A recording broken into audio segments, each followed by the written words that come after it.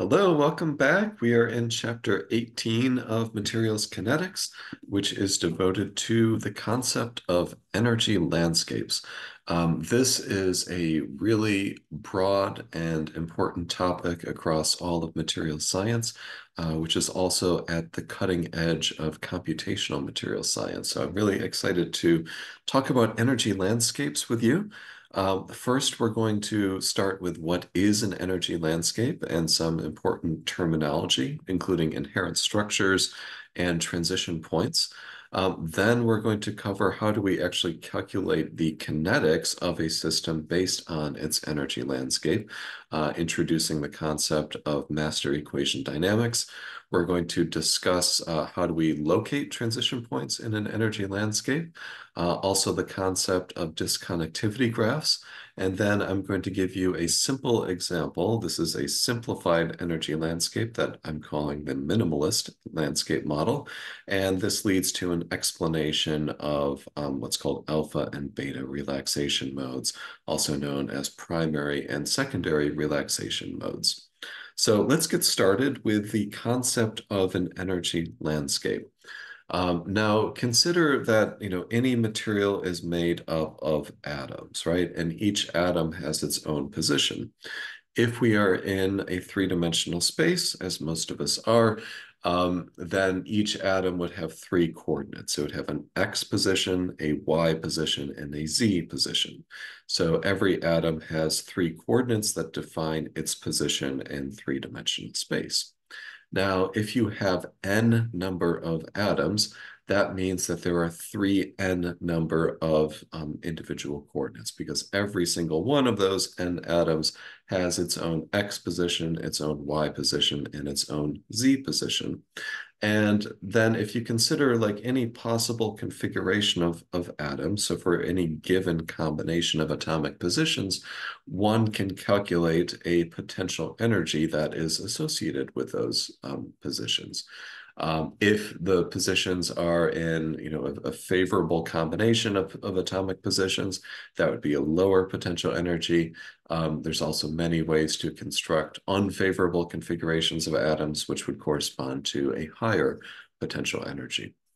But if we calculate all the potential energies associated with every possible combination of atomic positions, that gives us what's called the potential energy landscape of the system.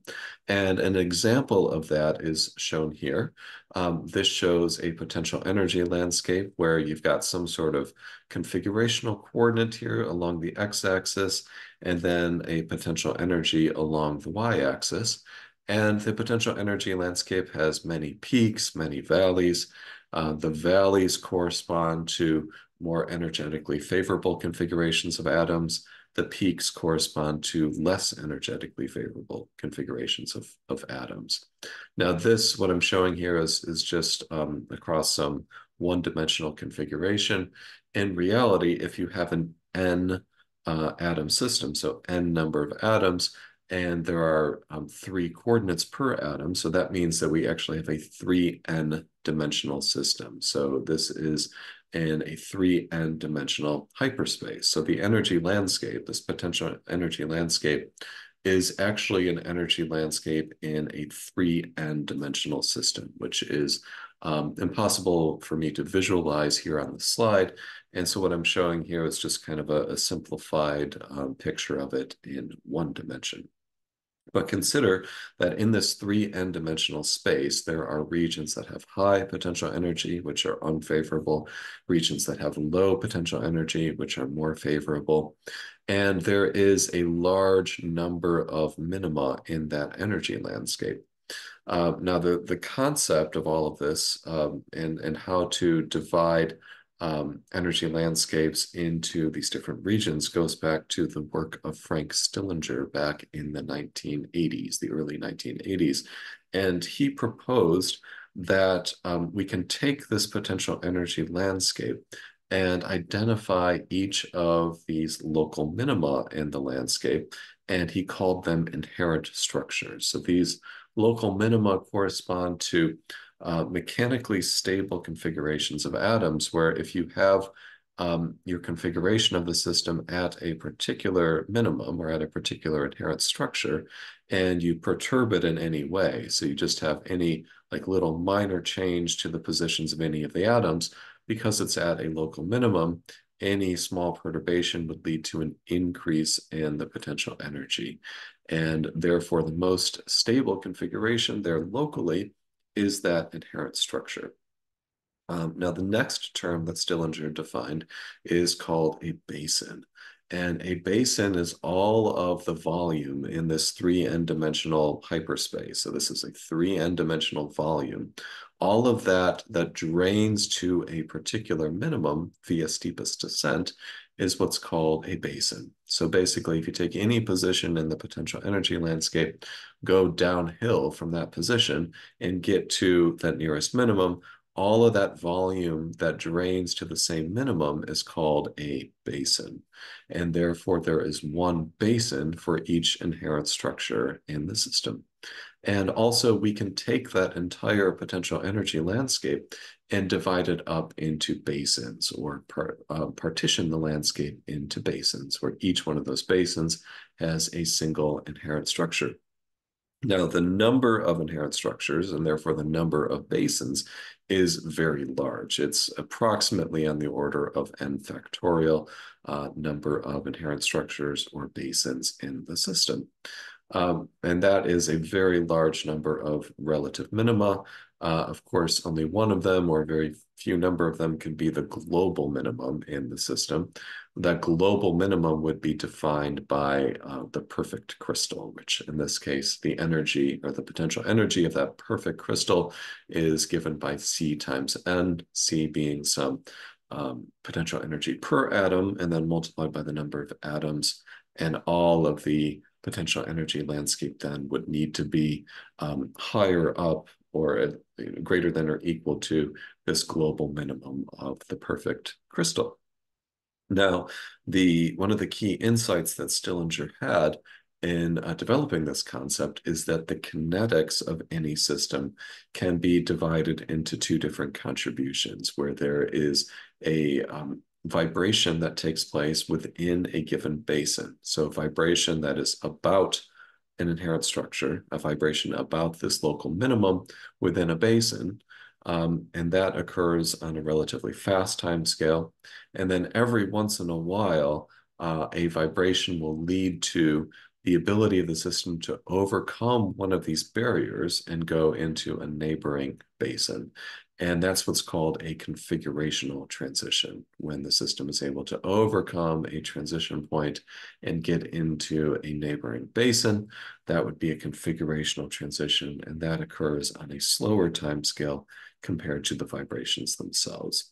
So the potential energy landscape kind of naturally divides the kinetics of the system into a vibrational component within a given basin. So this would be an intra-basin kinetics, kinetic motion, and then configurational transitions, which involve inter-basin kinetics, or being able to transition from one basin to another basin. And this is a totally general picture that can be applied to any material system. And in principle, if one could calculate this potential energy landscape of a system, you would have a complete description of both the thermodynamics and the kinetics of that system. The difficulty is, of course, in actually doing those calculations and in calculating this 3n-dimensional potential energy landscape for a system, because it is so enormous in terms of the phase space that it occupies. But if we have an energy landscape mapped, or a potential energy landscape that is sufficiently well mapped that we can capture the thermodynamics and kinetics of the system, this gives us the ability to solve for the kinetics on any arbitrary timescale and for any arbitrary temperature path here, T of T. And we can do this by solving a set of coupled master equations. So if you have omega number of basins in the system and some arbitrary temperature path here, T of T, and then if you have probabilities of occupying the various basins here, F sub alpha or F sub beta, the kinetics can be represented by this master equation. So this shows the how the probability of occupying a given basin alpha here is changing as a with respect to time. And this has two terms to it. One of them is, for every other basin beta not equal to alpha, what is the rate of the system going from any other basin beta into your current basin alpha. So this K beta alpha is the rate going from beta to alpha times the probability then of having started in beta. This whole summation here would be the total flow into your given basin alpha.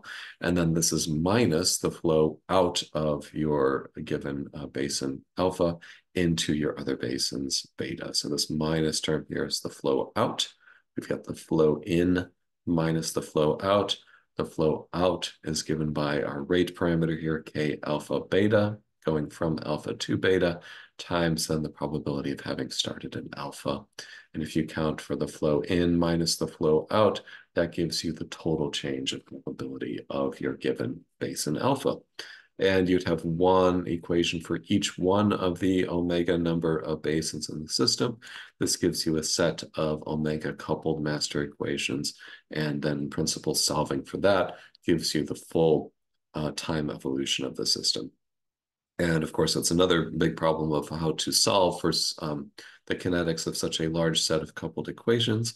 And that will be the subject of a later chapter in the book, which is specifically devoted to master equations. So we're going to cover that in detail in a later chapter. But for now here, these rate parameters here, K, these are approximated using transition state theory, which is basically what we've already covered in terms of the rate of jumping out of a potential energy well. You have a vibration here out in front. This can either be expressed as nu, the vibrational frequency, or in this case, this is the angular frequency here, omega sub alpha divided by 2 pi. So this gives you how many attempts that you have to overcome a transition barrier per second. And each one of those attempts is like trying to get over the barrier. The probability of actually being successful is given by this Boltzmann probability term here, which is e to the minus a transition barrier that you have to overcome divided by the amount of thermal energy that you have, kT. So this U alpha beta, this is the potential energy that corresponds to the transition point, minus U alpha alpha, which is the potential energy of your starting basin. So the difference here gives you the activation barrier and going from the minimum to the transition barrier. The greater the barrier, of course, the more difficult it is to overcome it. Higher temperature leads to lower times and therefore faster rates as well. And like I said, we'll come back to this in a later chapter and learn how to solve this in detail. But the next topic that we need to address is how do you actually find these inherent structures and transition points in a potential energy landscape? And there are several different techniques to do that. I'm going to show you one technique, which is called the eigenvector-following technique, which systematically goes through the landscape to determine from a given inherent structure, how do you find all of the connected transition points and then find the new inherent structures on the other side of those transitions. And this considers what if we have a potential energy landscape here, phi, which is a function of the position vectors of each one of our n atoms. So there's R1, which is the position of atom 1, R2, which is the position of atom 2, dot, dot, dot, all the way to Rn, the position of the nth atom. And the way to do eigenvector following is that we're going to take a walk through this 3n-dimensional potential energy landscape. And that walk is being guided by this Lagrange function L, which is telling us basically how do we need to step through this landscape to point ourselves towards either a transition point or a minimum, depending upon what it is that we're trying to find. And this is based on the starting potential energy at our starting position here, x0, and then it's considering contributions from the first derivative, or in other words, the slope of the potential energy landscape there locally. This is a slope, a transpose of a gradient vector multiplied by the step that you would take, h. And then there is a second derivative contribution, which is governed by this Hessian matrix. The Hessian matrix is just the matrix of second derivatives. And so this is a measure of the local curvature of the landscape. The gradient vector here is, of course, a 3n dimensional vector, and the Hessian matrix is a 3n by 3n matrix. And so those have to be calculated to get the full description of the local slope in all 3n dimensions, and also the curvature along each of the 3n dimensions. And then we have an additional term here, which includes our Lagrange multipliers. And the choice of Lagrange multiplier is governed by whether we are trying to minimize or maximize energy along that particular direction. If we're trying to find a local minimum in the energy landscape, in other words, if we're trying to find an inherent structure, then what we want to do is to minimize the energy along all of our directions.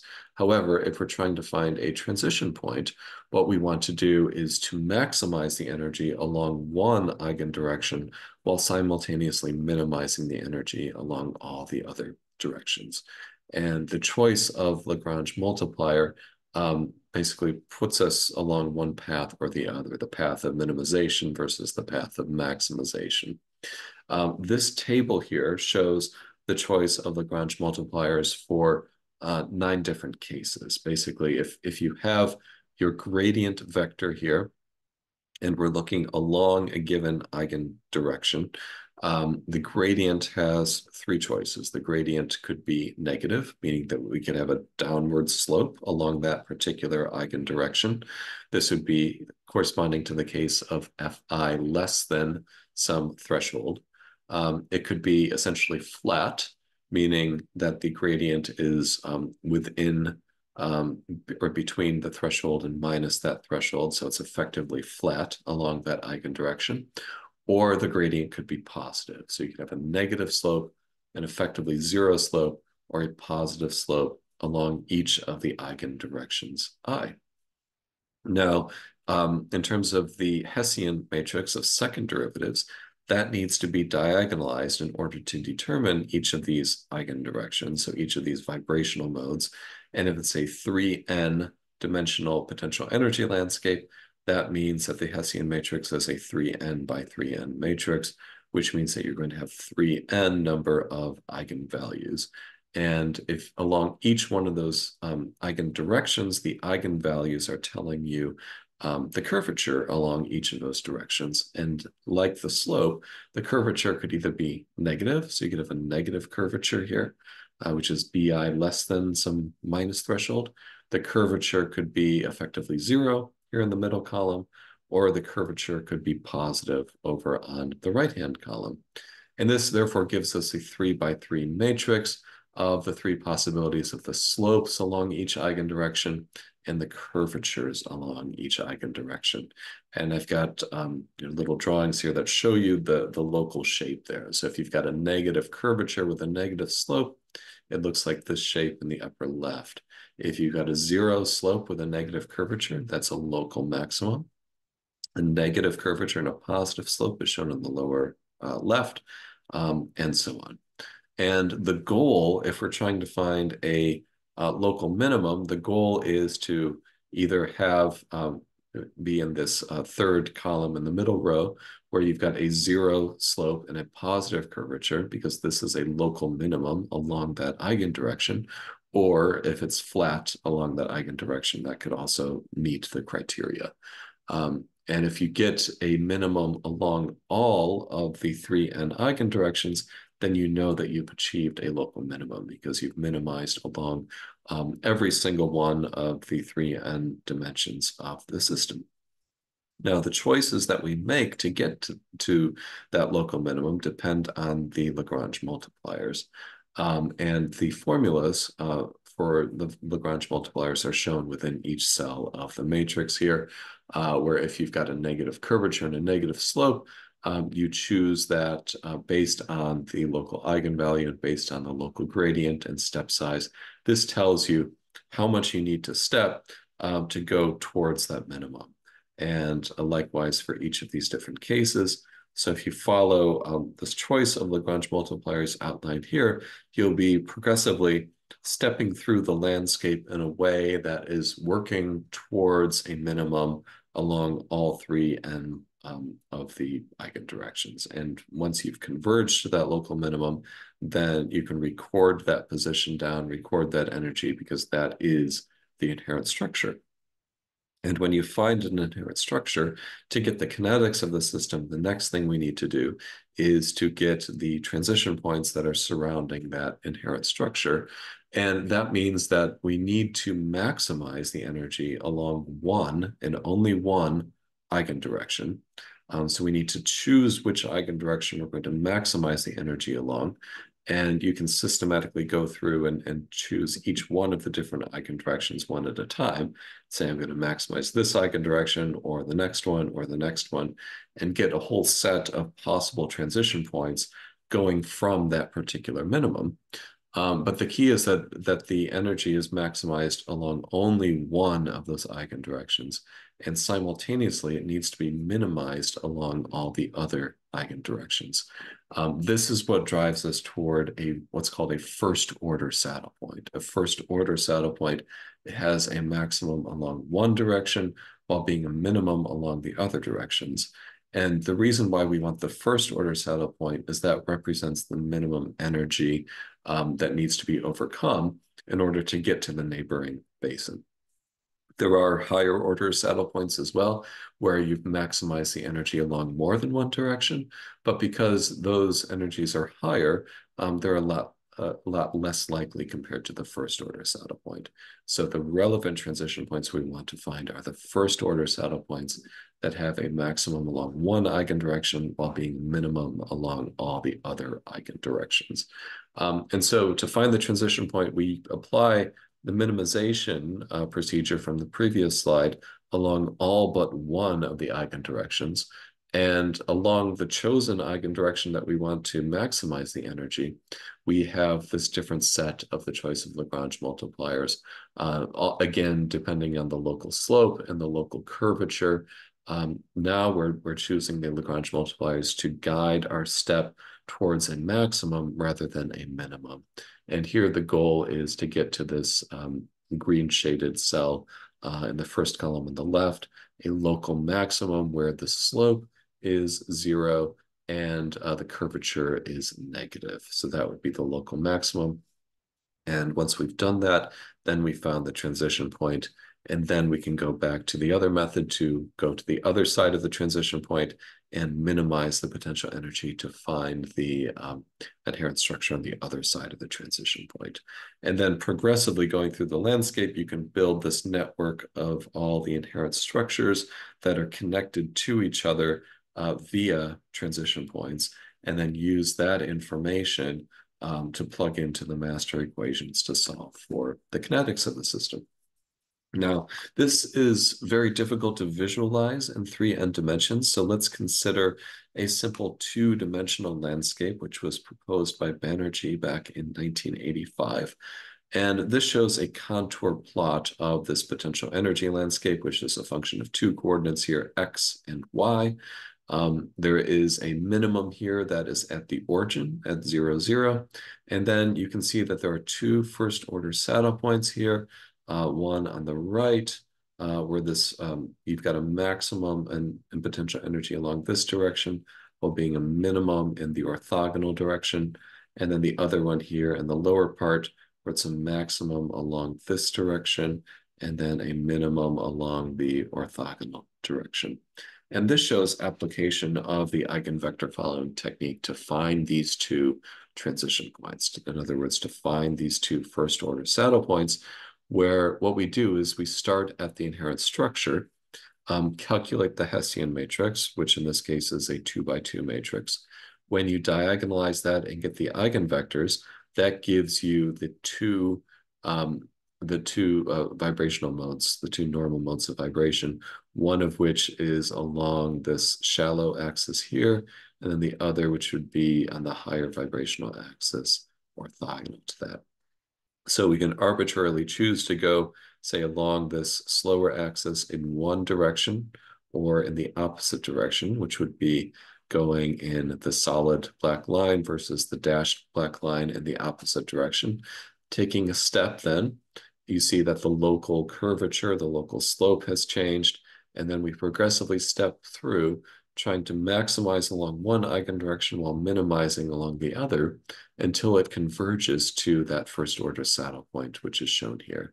And you can kind of see why this is called a saddle point, because it's a maximum along this direction and a minimum along this direction. So it's kind of like sitting in a saddle where you've got one foot on this side, the other foot on this side.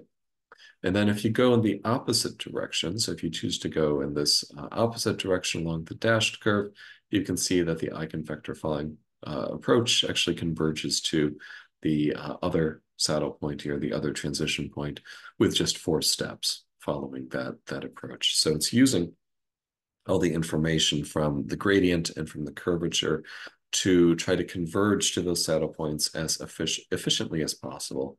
And it does a really good job of doing so. And what we need to do for a real system is the same technique, but instead of being on this 2-dimensional energy landscape, we would actually be in 3n dimensional space. So, it becomes a lot more complicated when we have to calculate the gradient vector and the Hessian matrix and diagonalize it in 3n dimensions. But conceptually, it's the same as what I'm showing here for 2 dimensions. Now, when we get to higher dimensional systems, because of the problem with visualizing it, there's another method to aid in that visualization, and that's called a disconnectivity graph. And the disconnectivity graph, which is shown here on the right, is another representation of the potential energy landscape that on the left is shown in a continuous form. So for example, this is a 3-atom cluster. In this case, this is a 3-atom cluster of selenium. And the continuous potential energy landscape as a function of bond angle. So this is keeping 2 of the bond lengths the same and just varying the bond angle. The potential energy landscape as a function of bond angle is calculated, showing here. There are 3 minima, A, C, and E. Those are the 3 inherent structures in the system. And then there are 2 transition points here, B and D, that govern the transitions among those 3 inherent structures. Now we can plot this in a continuous format because we're just varying one variable in this case. But the more convenient way to represent this is in the disconnectivity graph on the right, where here the y-axis is the same. It's still potential energy. But now the x-axis, instead of being a specific structural parameter like bond angle, the x-axis just becomes some arbitrary configurational space. And the endpoints here give the inherent structures. So this point A, this is the closed triangular configuration, which corresponds to the bond angle of about 60 degrees. And the energy here of this minimum, the energy of the inherent structure, is the energy of this A position here on the disconnectivity graph. The slightly lower energy configuration is this open triangular configuration here, C, with the bond angle closer to 120 degrees. And you can see that this C is positioned lower because the potential energy of that configuration is lower. The third one is the E configuration, which is much higher in energy because it's less energetically favorable. This is with a 180-degree bond angle, so it's a straight line configuration of the 3 atoms. Now this A, C, and E, these are the 3 inherent structures, the 3 minima. They are connected by the transition points B and D. So to get from E to anything else, you have to go through this transition point D. This is this local maximum of potential energy. So its potential energy is positioned that corresponds to that local maximum. And so to either get to E or to get from E to someplace else, you have to go through this D point. Between A and C, there is a lower transition point, which is given by B. So the transitions between A and C have to go through B, but if you want to get to E, it has to go through D. And so this is a more convenient way to represent the potential energy landscape. And if you've got a certain amount of energy, like the amount of energy here shown by the dashed line, this means that you can be in either inherent structure A or C, but there's not enough energy to overcome the barrier to make a transition. If you've got this higher level of potential energy, then the transitions are freely allowed between A and C, but you'd be unable to get over the D barrier. And likewise, if you're at much higher temperatures, then transitions are freely allowed among all three of the inherent structures. Now, if we add just one more atom, this is a 4-atom cluster of selenium, you can see that the potential energy landscape gets quite a bit more complicated in that there are additional minima that are possible with additional combinations of bond angles, closed versus open configurations, and the potential energy landscape here can capture that complexity better when you represent it using a disconnectivity graph, where you can see here that the lowest energy configuration is this 4-atom chain where you've got 120-degree bond angles. You've got less favorable configurations like this rhombus here with B, or with C, this incorporates one 60-degree angle, a different torsion angle here between C and E, or C and D. With E, there's a 180-degree bond angle, and then you've got the various transition states between the two of them. So just adding one more atom makes the landscape quite a bit more complicated. Now, the next thing that we need to consider is what if instead of having a constant volume system, we have a constant pressure system? So in other words, instead of an isochoric system, we have an isobaric system. Now, instead of having the potential energy landscape, what we really want is the potential enthalpy landscape, or just simply the enthalpy landscape, which includes both the potential energy contribution as well as the PV contribution to the enthalpy, the pressure times volume contribution. And here, calculating the or doing the eigenvector following technique is a lot more difficult, because if we were to do a Taylor's expansion of the enthalpy here, some parts of it are straightforward, but because we can vary not just the atomic positions, but also the volume of the system, that means that the dimensions of the simulation cell are varying too. And if the length of the simulation cell here is denoted L, we can expand the or do the Taylor series expansion here with respect to the atomic coordinates here, xi, or with respect to the dimension of the simulation cell L. We can have the curvature with respect to positions, the curvature here with the second derivative with respect to L. The problem comes with the mixed derivatives of L and positions, because if you're changing the size of the simulation box, then the positions of the atoms need to be scaled. And so therefore, these two terms here, which have either taking the second derivative first with respect to position and then length, or the opposite, first with respect to length and then position, these actually give two different results because of the connection between changing the length and changing the positions. And the fact that these two terms are not equal, and in fact, this is the relationship here, that the second derivative of the enthalpy with respect to first x and then L is equal to the second derivative with respect to enthalpy of first L and then x, plus 1 over L times the change of enthalpy with respect to position. This makes it a lot more complicated to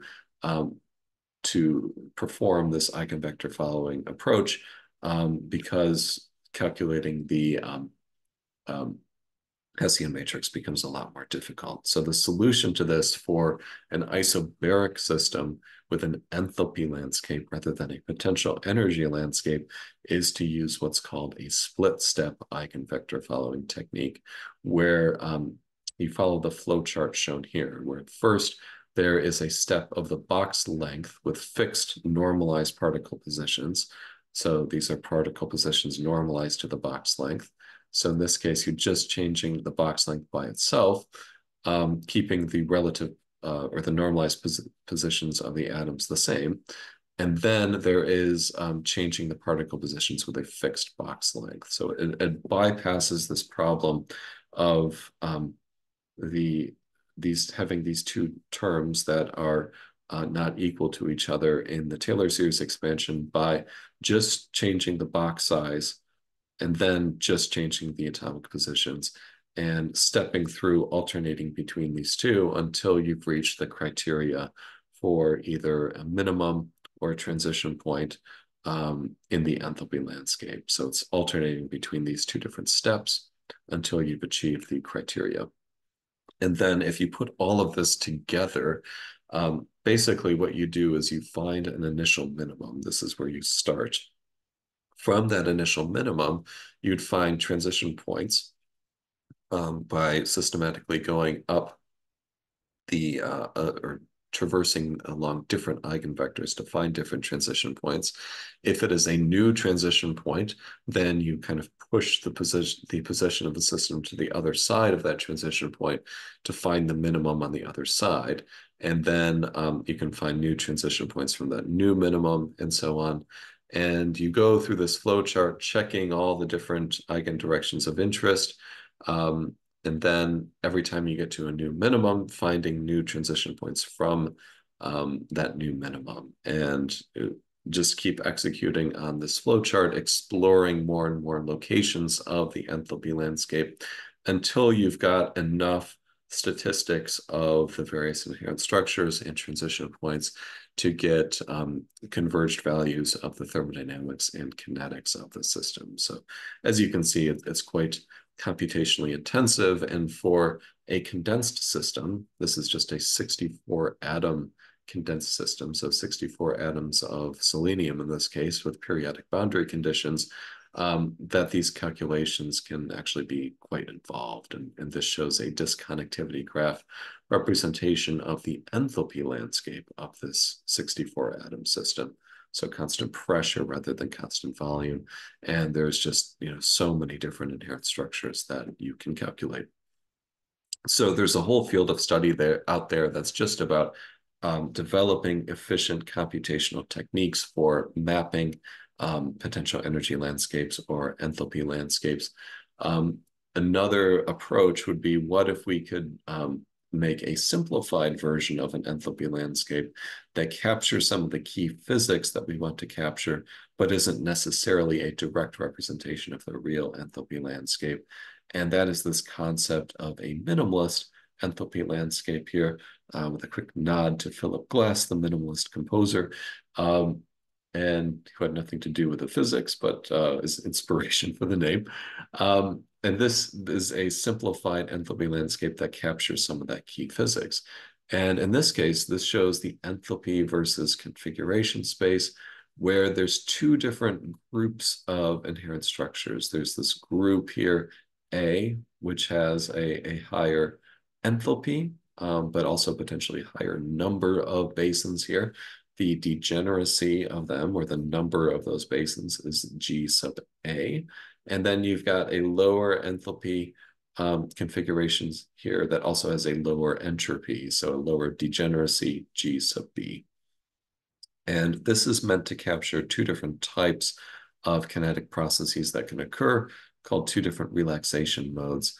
And these are conventionally referred to as alpha relaxation and beta relaxation, also called primary relaxation, which is the same as alpha relaxation, and secondary relaxation, which is the same as beta relaxation, where alpha relaxation is a slower process, which would represent the transitions between these two groups of basins called metabasins.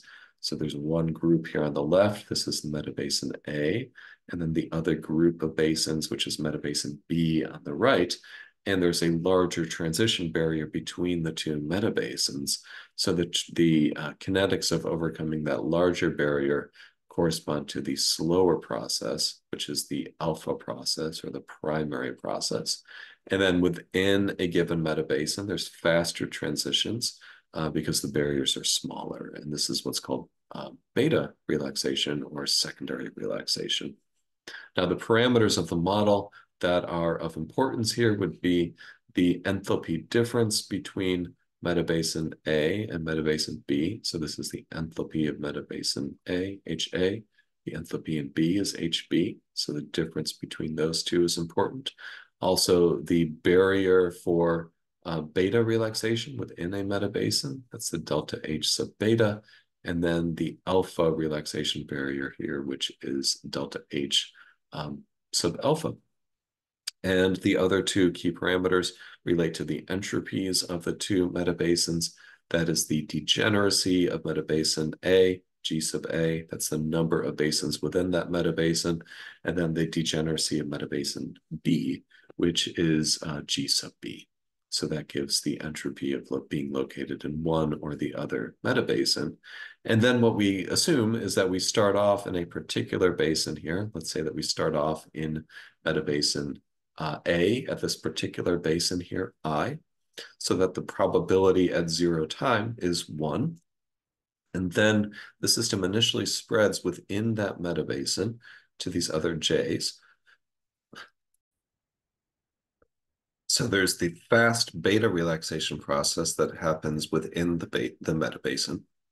Then the slower alpha relaxation process, which is the inter-metabasin transition. And with this setup, with this simplified minimalist landscape, we can actually solve for the kinetics of the system analytically, which is what is being done here. Where basically you have your initial position here, I. We know that if you add up all the probabilities, they must always add up to 1. You've got a transition rate in that governs the alpha relaxation process, which is its frequency times its Boltzmann factor here of overcoming the alpha barrier. And then you've got this set of master equations here, which is how fast are you going into, say, the other metabasin here. So this dF sub k, which would be the flow into it minus the flow out of it. And these equations are actually simple enough that you can solve them. And if you want to go into the details, I'd suggest that you check out the paper here that's referenced 2 slides ago. But what you can get is then these closed form expressions for the evolution of the probabilities of each of these 3 cases here. So the probabilities of being in the other metabasin, the probability of draining out of the starting basin, and then the probability of being in the other basins within that same metabasin here, J. And so this gives you the time evolution for all of these probabilities. The transition into the other metabasin here is what governs alpha relaxation. And then the transitions within a metabasin is what governs beta relaxation. And what we're going to see is that those occur on 2 different time scales. So for example, this plot shows you the probability of occupying various basins. You can see that as a function of time, that there is a short time scale transition that takes place. That is the beta relaxation, and then a longer time scale transition, which is the alpha relaxation. And this is just given for this particular set of parameters. And you can adjust the parameters to emphasize one or the other types of effects. And you can vary the parameters. This shows results as a function of temperature, or this is as a function of different activation barriers. And the nice thing about the minimalist landscape approach is not only can you get a closed form solution, you can also systematically go in and vary parameters to see what type of response you get. So that previous slide was changing the alpha relaxation barrier. This is changing the beta relaxation barrier. Again, the full details, I think, don't need to be covered in this lecture, but you're welcome to check out that paper for more information.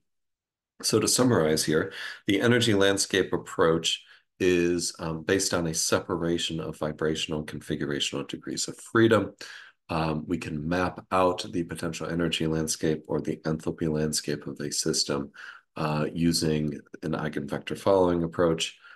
This is done in 3 n-dimensional space for real systems, but that's very computationally intensive. You can also develop simplified landscape representations such as the minimalist landscape approach.